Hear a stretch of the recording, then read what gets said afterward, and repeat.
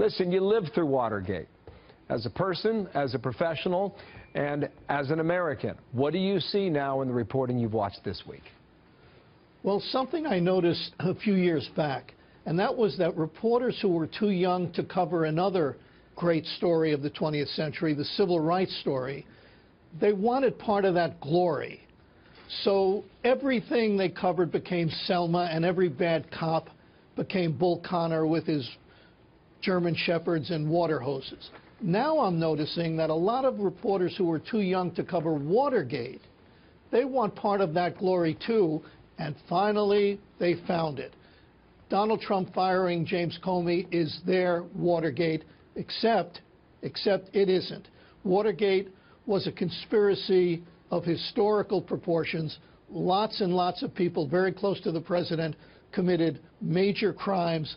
This is a major story. This is a legitimate story, but it is not Watergate. It doesn't need the hype. One more thing, Bill. One more thing, and I want to do this for me. This is important to me. Nothing I just said is a defense of the Trump White House. This is the gang that couldn't shoot straight. They would find a way to screw up a one-car funeral procession.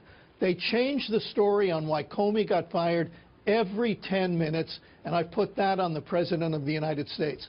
Despite that, they don't look good at the White House, but the press doesn't look good either, turning this into a Tuesday night massacre, which it was not. So that timeline, we'll follow it, and we'll see whether or not in the end that matters or not, because facts matter, as you know. I want to share two pieces of opinion with you. Michael Goodwin, New York Post. Here it is. Nixonian was a common theme, a shot both cheap and predictable. When you're a hammer, everything's a nail. When you're a Democrat, everything is Watergate.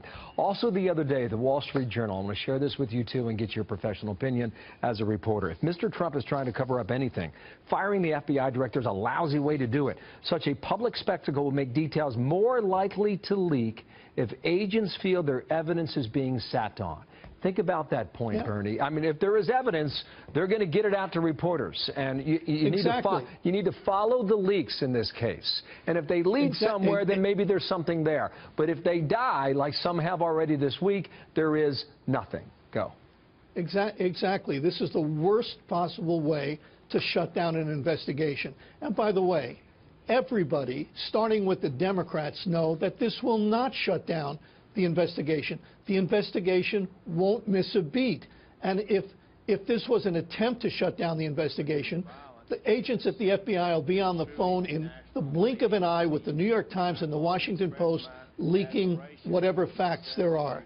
So this isn't Watergate, and this is a terrible attempt, if that's what it was, to shut down the investigation. Yeah, follow the leaks. I've been trying to say that all week long now. And if they go somewhere, you track it down. But if you hit a dead end, you don't have much there. Final comment, Bernie, because Jeff Sessions, I believe, is beginning. Go.